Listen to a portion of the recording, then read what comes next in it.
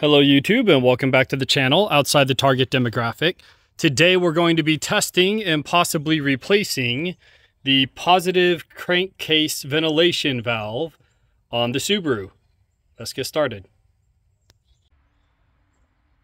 I've been watching Mr. Subaru 1387's YouTube channel, and he has pointed out that a common failure point for engines in general, but also something to look for with Subarus, is the positive crankcase ventilation valve. So again, this is about a $15–20 part. Got it off of Amazon. They had it in stock. It's not going to expire. I can always throw it into my tool bag if I'm not using it today. But basically, it's going to be a straw tube, and inside it is a ball bearing. Now, I don't know how well the microphone's picking that up, but it sounds like a spray paint can. It's got a ball in there that will rattle. When the pressure down below is high enough, it will lift that ball out of the way and allow the positive pressure to be vented back into your air intake side. So all that to say, I'm going to go ahead and get to pull, possibly clean if necessary, but confirm functionality, confirm rattling of the existing valve. My car has about 75,000 miles on it. Again, 2018 Gen 4. I'm pretty sure I bought it with about 43,000, 45,000 on the clock. I would imagine, I don't have any service history on this, that it has not been replaced. So it is cheap insurance, 15–20 bucks. Again, I'll throw it in the toolbox if it's not going to be used now. But I want to make sure that I can get to it. I'll at least know where it is. We'll make sure it's functioning. Again, clean it if we need to. But let's go ahead and get started. What we're going to do is loosen this guy and this guy up there. We're going to get this out of the way. And I believe this is the hose that it connects to. And it's going to be that guy right there. So should be a 19mm. We will confirm as we get closer. So this is a quick presentation on the idea of the positive crankcase ventilation valve, and I feel the production value reflects that. But basically what it allows the system to do is when the bottom end of your engine builds up enough pressure, it can burp into the top part of your engine. If that were to fail, you're going to get this. So I wiped this down, it's all dry. If I were to line that up and keep that sealed, it will burp a little bit and start leaking a little bit of fluid around the edges, right? Because you're transferring the pressure inside the bottom up to the top.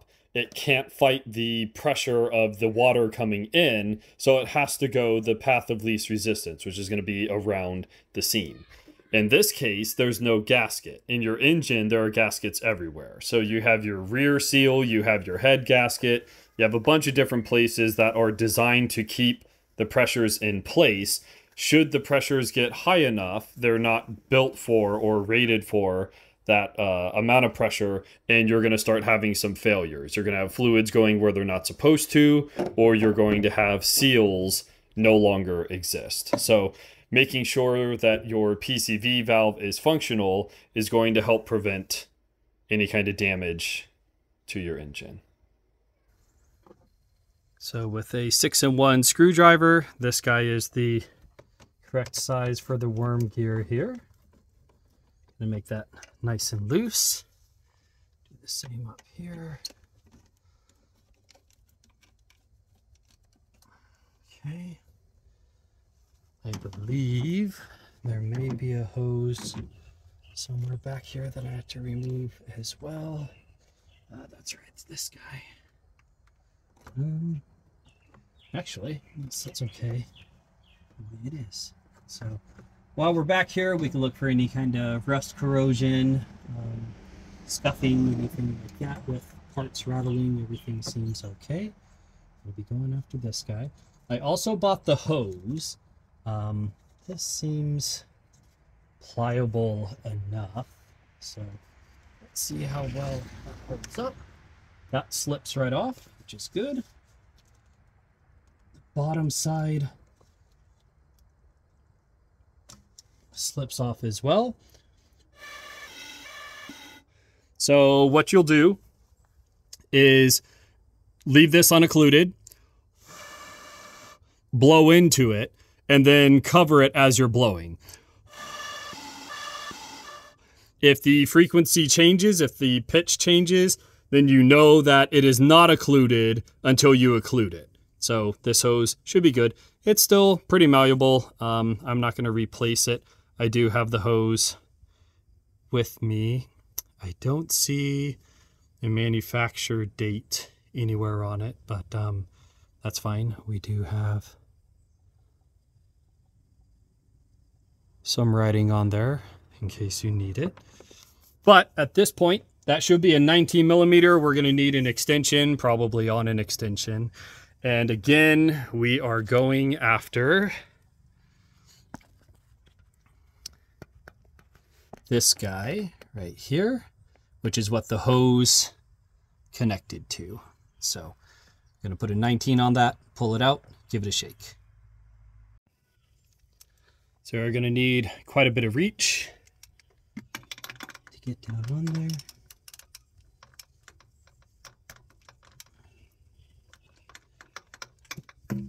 I wonder if my socket is not deep enough. Let's find out.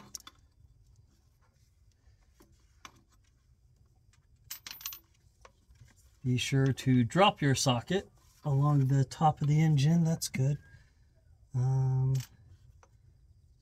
Okay. So I confirmed it is a 19, but you're going to be better off with a deep well socket versus your standard one. So we have our 19 deep well socket, and we're going to attempt to get that on there. All right.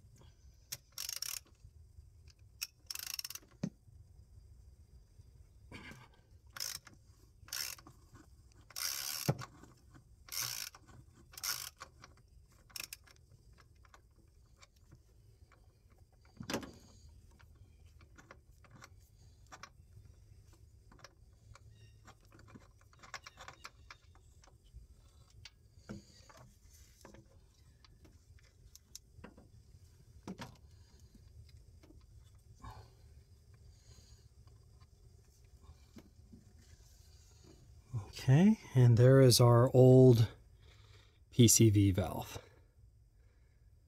We got a little bit of dirt and stuff on there. We'll address that. A little bit of corrosion. Welcome to the Rust Belt, again, Ohio. I give it a shake, and it does seem to be working. So I'm just going to go ahead and clean this guy up and put it right back into place. So I had some carb cleaner. Sprayed it in there and covered both sides and just kept rocking it back and forth. It now moves quite a bit freer. You can hear it a lot easier. And I just covered both ends, rocked it back and forth, and you can see there's a little bit of buildup in there. So I know this one works. There's no point in replacing something that works. I know I have the part with me. Cleaned it out, so it's going to be better than it was. And we'll go ahead and put it back in and keep the other part for when I need it.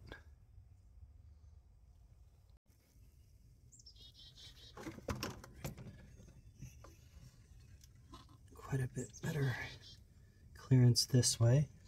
Always start a bolt by hand, give it 2 or 3 rotations, and then slowly start adding more torque and leverage to it. So I don't want to start this with the socket. I absolutely don't want to start that with a power tool. If the threads are going to be dorked, I want them dorked under hand pressure, hand torquage, versus a leverage bar, and especially a power tool, because power tool don't care. You squeeze the trigger, it's going to spin.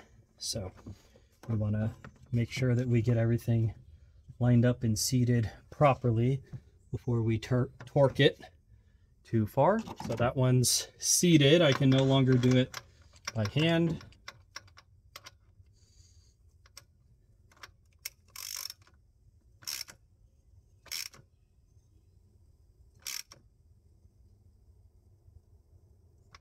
All right.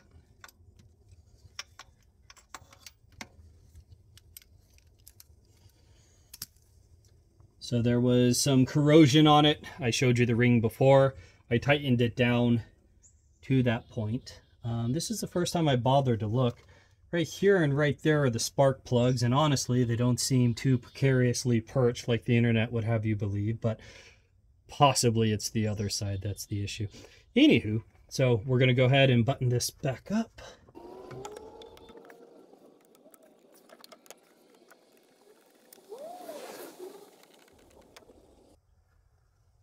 Okay, and last we have our hose. Clearly by the orientation, we have a 90-degree bend here. That's going to be the top side. This one's going to be down to the bottom.